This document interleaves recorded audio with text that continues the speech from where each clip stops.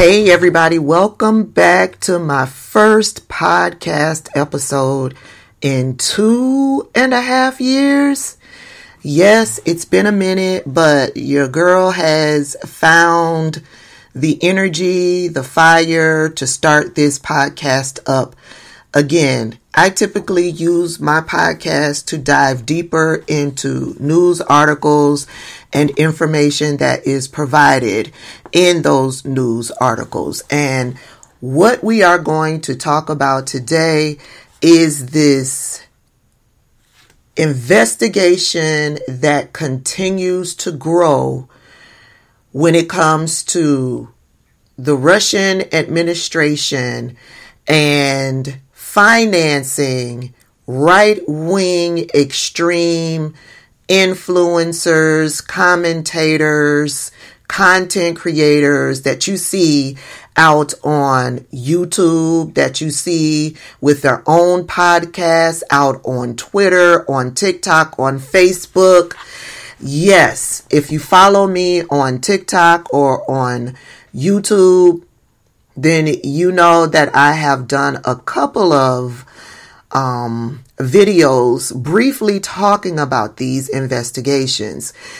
The last video I did, I talked about the amount of money that these content creators were making from Vladimir Putin and the Russian administration.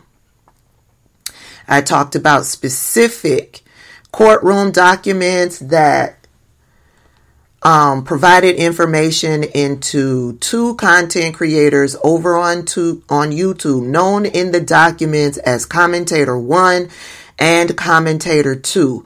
And they were making $100,000 per episode. One of the commentators, the content creators, signed a contract where he would deliver 4 episodes within a month, 1 episode a week. And those episodes, the total would come to $400,000, which would make each episode $100,000. And then as a signing bonus, he got another $100,000.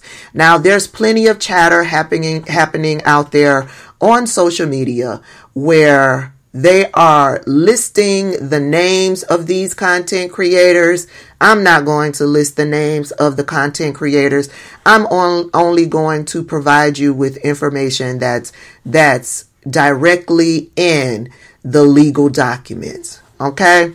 But I'm sure if you go out there on social media like I do, you've come across who these alleged content creators, these political right-wing extremist content creators are. Okay, so now I have come across more legal documents regarding the Russian administration and their ties to right-wing news media. And at this point, there is nothing anyone can tell me that does not, if anybody tries to tell me that Russia is not tied to right-wing news media, I'm going to tell you, you are lying. At this point, Putin and his administration are intertwined into right-wing news media.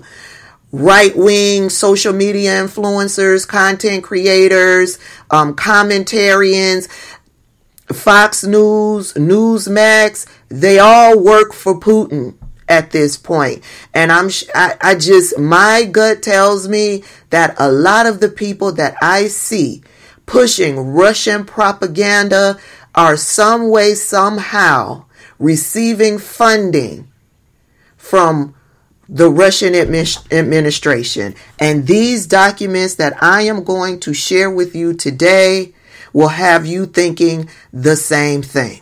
So because of all of the conversation that has been happening about these political right-wing extreme commentators who have been tied to receiving funding from Vladimir Putin's administration, Russia.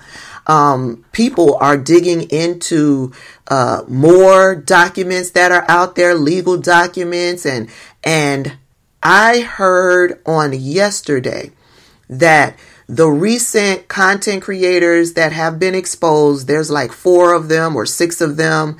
There is a whole lot more, and I specifically heard there is a list that the Department of Justice has that have over 600 content creators across all social media sites that are being looked into by the Department of Justice. And I was like, where did you get that information?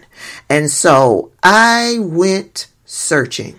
I went to do my own investigation, and I came across a press release by the Department of Justice titled "Justice Department Disrupts Covert Russian Government-Sponsored Foreign Malign Influence Operation Targeting Audiences in the United States and Elsewhere."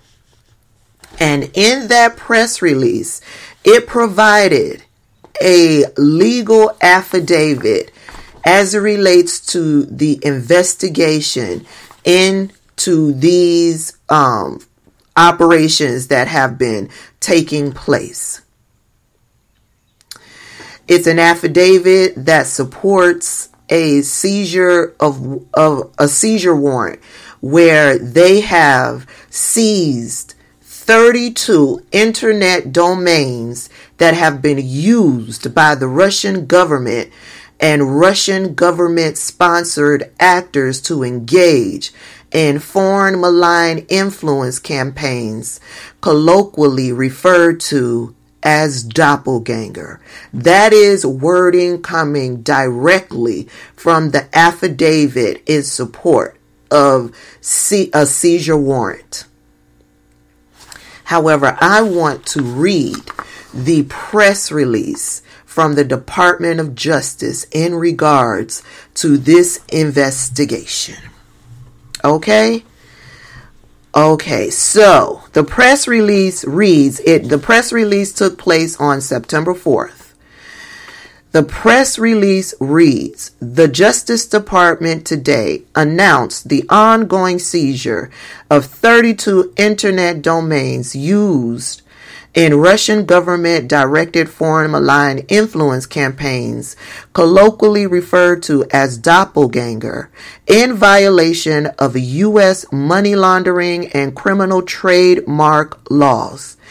As alleged in the unsealed affidavit, the Russian companies Social Design Agency, that's the name of the agency, Structural National Technology, and Anno Dialogue, operating under the direction and control of the Russian presidential administration, and in particular, First Deputy Chief of Staff of the Presidential Executive Office, Sergei Vladimirovich Kiriyenko, used these domains, among others, to covertly spread Russian government propaganda with the aim of reducing international support for Ukraine, bolstering pro-Russian policies and interests, and influencing voters in the U.S. and foreign elections, including the U.S. 2024 presidential election. In conjunction with the domain seizures, the U.S. Treasury Department announced the designation of 10 individuals and 2 entities as part of a coordinated response to Russia's malign influence efforts targeting the 2024 U.S. presidential election. This announcement follows the designation of actors involved in doppelganger announced by the Treasury Department in March. So these investigations have been happening for a few months now. This press release is citing an announcement that was made back in March. I have not gone back to look for that announcement. Quote, the Justice Department is seizing 32 internet domains that the Russian government and Russian government-sponsored actors have used to engage in a covert campaign to interfere and influence the outcome of our country's elections. End quote. That was a direct quote from Merrick Garland. The quote goes on to say, as alleged in our court filings, President Vladimir Putin's inner circle, including Sergei Kiriyenko, directed Russian public relations companies to promote disinformation and state-sponsored narratives as part of a campaign to influence the 2024 U.S. presidential election. And internal planning document created by the Kremlin states that a goal of the campaign is to secure Russia's preferred outcome in the election. Let me pause here for a minute. Excuse me. A couple of days ago, Vladimir Putin, there were news articles put out there that Vladimir Putin came out and endorsed Kamala Harris. If you believe that, I have some magic beans to sell you. Remember, a few months ago, Vladimir Putin came out and endorsed Joe Biden over Donald Trump. If you believed that, then I have some magic beans to sell you. Vladimir Putin is using reverse psychology. He is thinking that Americans are so stupid that if he comes out to endorse a Democratic candidate, then we will all flock to vote for Donald Trump. We are not stupid. We understand reverse psychology. And the majority of us who understand policy, who are watching both Kamala Harris and Donald Trump and listening and educating ourselves on what their plans are for this country, if you completely understand and are not operating under a certain amount of ignorance, there's no other word for it, I tried, then you know the only person that is talking about policy and how to better America and how to help the people in this country is Kamala Harris. Donald Trump is pushing nothing but division, lies, conspiracy theory. He can't talk about policy because his policies are directly tied to the Heritage Foundation's Project 2025. And he knows a lot of people are not on board with the Heritage Foundation, nor are they on board with Project 2025. If you've read Project 2025, and if you've read or watched the videos that Donald Trump calls Agenda 47, then you will know that Agenda 47 is tied to and derived from Project 2025. So yeah, we're not stupid. We know what Vladimir Putin is doing when he came out to endorse Kamala Harris. Reverse psychology is not going to work on us. Moving on with the Department of Justice's press release. Presidential election and internal planning document created by the Kremlin states that a goal of the campaign is to secure Russia's preferred outcome in the election. And Russia's preferred outcome in the election is to get Donald Trump into office. The sites we are seizing today were filled with Russian government propaganda that had been created by the Kremlin to reduce international support for Ukraine, bolster pro-Russian policies and interests, and influence, my apologies, coughing attack, bolster pro-Russian policies and interests, and influence voters in the United States and other countries, our actions today make clear that the Justice Department will be aggressive in countering and disrupting attempts by the Russian government or any other malign actor to interfere in our elections and undermine our democracy. End quote. That is a direct quote from Attorney General Merrick Garland. The press release goes on to say, quote, the department's seizure of 32 internet domains secretly deployed to spread foreign malign influence demonstrates once again that Russia remains a predominant to foreign threat to our elections. At Putin's direction, Russian companies, SDA, Structura, and Anno Dialogue used cyber squatting, fabricated influencers, and fake profiles to covertly promote AI-generated false narratives on social media. Those narratives targeted specific American demographics and regions in a calculated effort to subvert our election. Our republic depends on elections that are free from foreign interference, and we will not rest in our efforts to expose foreign malign influence operations and protect our democracy without fear or favor. That is another direct quote from Attorney General Merrick Garland. The press release goes on to say, quote, today's announcement exposes the scope of the Russian government's influence operations and their reliance on cutting-edge AI to sow disinformation. That is a direct quote from Christopher Wray. He's the FBI director.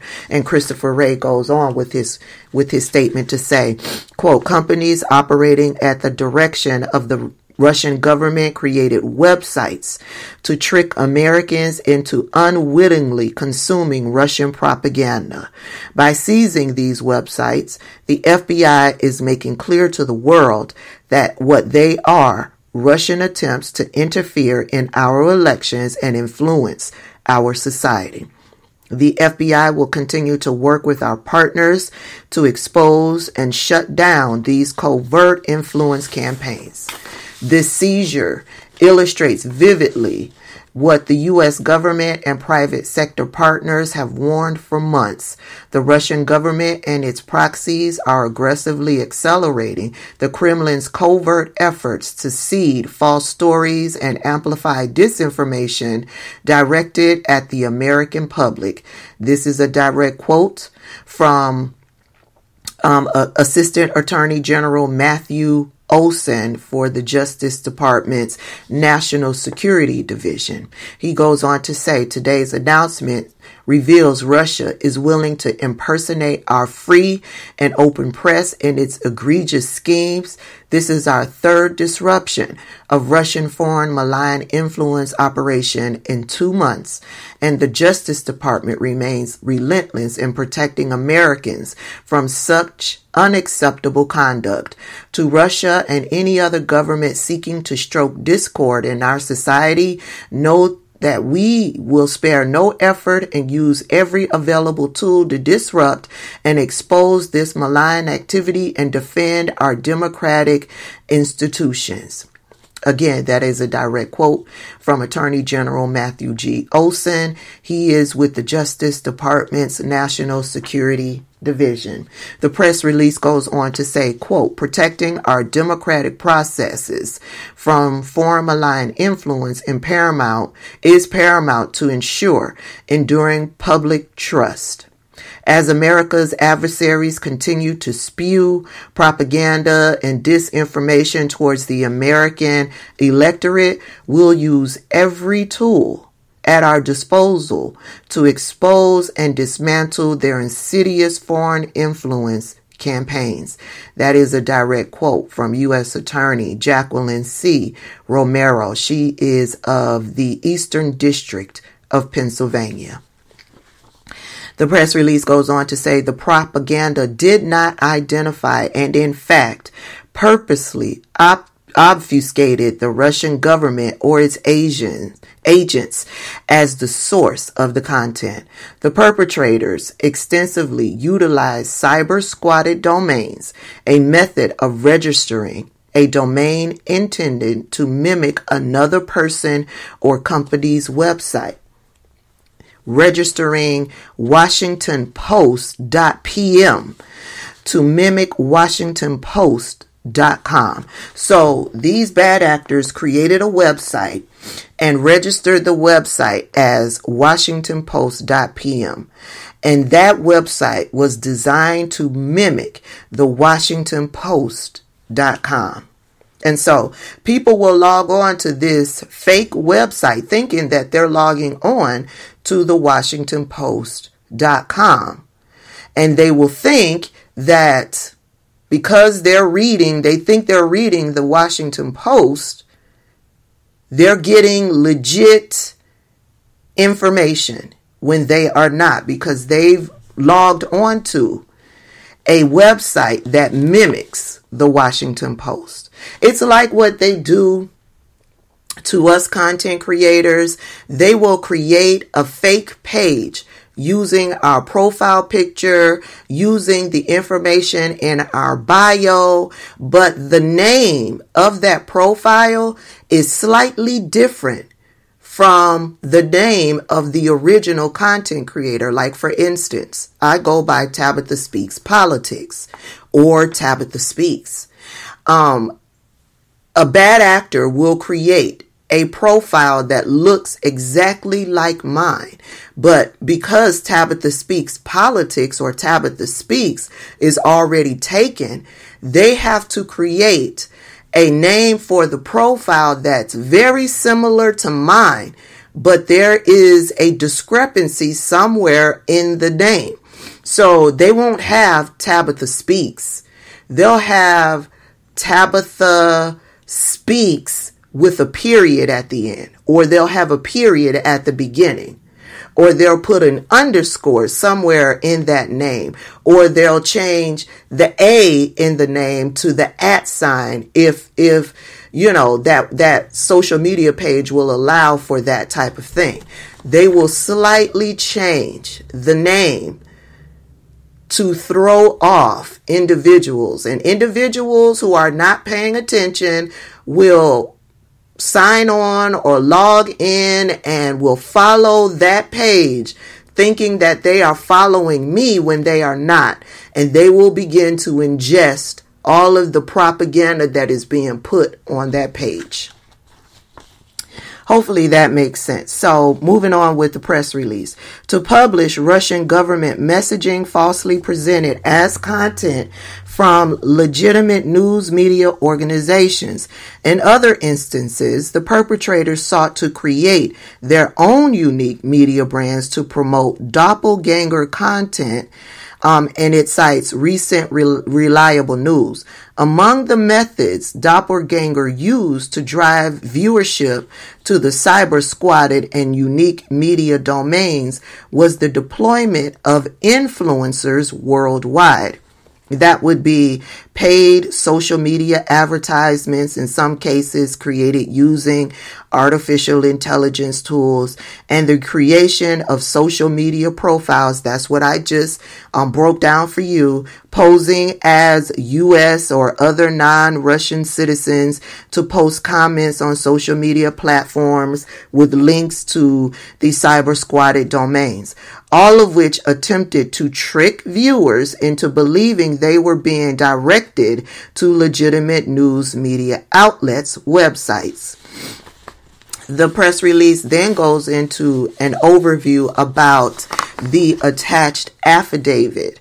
So the overview states that the affidavit describes the perpetrator's own internal strategy meeting notes, project proposals, and other records obtained during the course of the DOJ's investigation. Several notable propaganda project proposals directed against the United States included, and then it goes on to list where you can find these certain attachments in the affidavit. So you can check out what these meeting notes that they were able to get. Doppelgangers, foreign malign influence efforts were not directly solely against audiences in the United States. Other targets of the perpetrators' propaganda included Germany, Mexico, and Israel.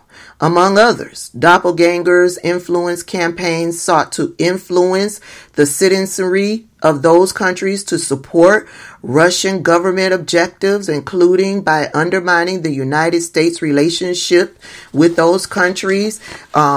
Specifically what's happening with Israel and Palestine, and what's happening with the United States as far as the war between Russia and the Ukraine and other countries around the world. Doppelgangers use the U.S.-based domain names as the direction and control of and for the benefit of sanctioned persons, including Sergei Vladimirovich, I know I'm butchering this name, I'm trying, Kirienko, SDA, and Structura violates the International Emergency Economic Powers Act. As a result, the accompanying payments of doppelgangers online infrastructure violate federal money laundering laws. In addition, doppelgangers' publication of content on cyber-squatted domains with names and content that mimic legitimate media outlet violates federal criminal trademark laws because those domains featured trademarks registered on the principal register maintained by the U.S. Patent and Trademark Office. The FBI Philadelphia field office is continuing their investigation in the case. The U.S. Attorney's Office for the Eastern District of Pennsylvania, the National Securities Division's Counterintelligence and Export Control Section, and National Security Cyber Section are prosecuting the case with valuable assistance from the Criminal Division's Computer Crime and Intellectual Property Section. Now, let me tell you right away, the Republicans, all of this news that is dropping in regards to right-wing news media being all mixed up in being paid by the Russians and putting out Russian propaganda for these hefty fees. Yeah, the Republicans and Donald Trump are now trying to minimize this investigation. You know, Donald Trump, he has done so many crazy pop-up news things that he's out there doing. He's talked about it in his latest campaign rally, and where he's trying to minimize these investigations by bringing up the Russia investigation. Listen, for as much as Donald Trump lies, for as much as politicians in the Republican Party lie, y'all know my favorite saying when it comes to Republicans and the politicians, Republican politicians, all they do is lie. You can't believe anything that they are saying. They are not out talking about policy. Republicans down ballot, they are, their campaigning is just in support of Donald Trump and his lies. So, yeah, I don't believe anything that a Republican has to say, especially if they are in support of Donald Trump. Now, remember I told you there's rumblings out there about additional content creators who are on this list with the Department of Justice and may be in some serious trouble for taking funding from these Russian bad actors. We talked about the 4, or I think it's 4 or 6, who were a part of, you know, getting that $100,000 per episode. But there are people out there that are talking about 600 additional content creators who are on this list with the Department of Justice. And I wanted to know where, in which legal documents, was this information provided? It's this one right here. It's this affidavit right here that's tied to this press release that I just read for you. And that press release, if you go into that press release, there's a link to the affidavit. The affidavit itself is 277 pages long. I ain't got time to read that. I don't. So I did a search for content creators who have been revealed, who are tied to, and I used the search for TikTok and YouTube and all of that. And it took me right here to part 66 in that affidavit. And this is what I will read for you. I will put a link to this press release down in the description box, and you guys can click that link. It'll take you right to the press release, and in that press release, right underneath the title, it'll give you the link to the affidavit itself. So number 66 of the affidavit reads, SDA documents. Remember, SDA is a company where they had these doppelganger websites that they were using. So SDA documents further reveal that SDA extensively monitors and collects information about a large number of media organizations and social media influencers. One document revealed a list of more than 2,800 people on various social media platforms like Twitter and Facebook and Telegram, spanning 81 countries. That SDA identified as influencers, including television and radio hosts, politicians, bloggers, journalists, businessmen, professors, think tank analysts, veterans, professors, and comedians. When referring to politicians, the list often mentioned with U.S. state and or political party they represent and the position they hold in Congress. Baby, the Department of Justice has got it all.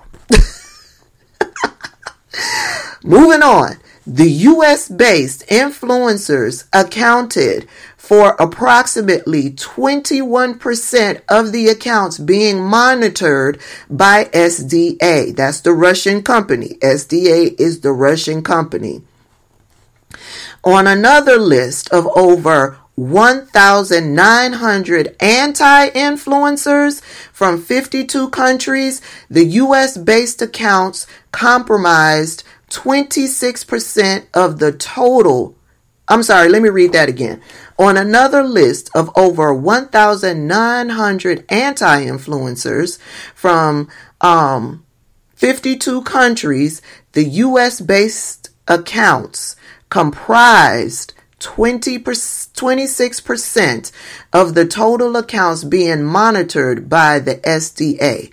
I assess that anti-influencer indicates that the account posts content that SDA views as contrary to Russian objectives. Now, I would think if they are monitoring those accounts, that would be my account that would be on that list, because I was opposed.